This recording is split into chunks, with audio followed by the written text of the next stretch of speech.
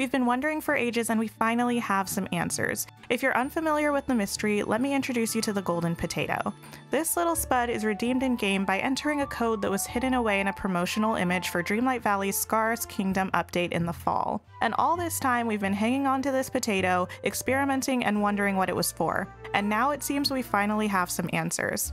So grab your little golden buddy and get ready for an adventure. Step number 1 is to go to the Mystical Cave, my favorite place in the valley. This place seems to have mystery after mystery. Wander down to the place where we had to grow crops, and you'll find this diamond-shaped transfiguration stone on this stone slab.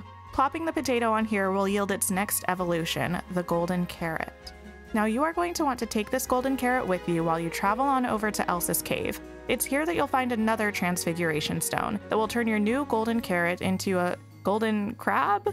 Sure, why not? Honestly, I think it's kind of cute.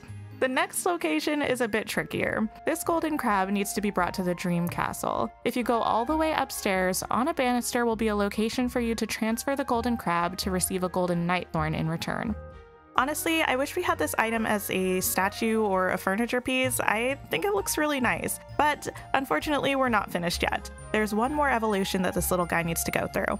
And as we journey through the valley, please go ahead and click the like button if you're enjoying the video and subscribe for more Dreamlight Valley videos. After clicking that like button, you'll want to take your golden nightthorn over to Merlin's house. It turns out that he has another of those transfiguration plates, which turns this nightthorn into a golden potion. Now, this potion apparently has the ability to bring warmth to something gone cold. But so far, I haven't been able to figure out, and I haven't seen anyone find out what to do with it. If you have theories, leave them down in the comments below.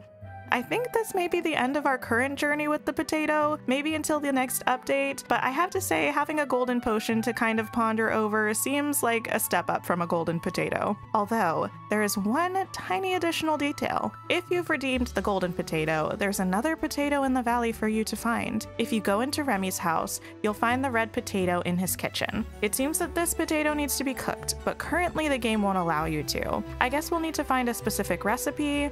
One mystery solved, well, kind of, and another one to go. Be sure to leave your theories about the potatoes in the comments below, and stay safe until I see you in the next video.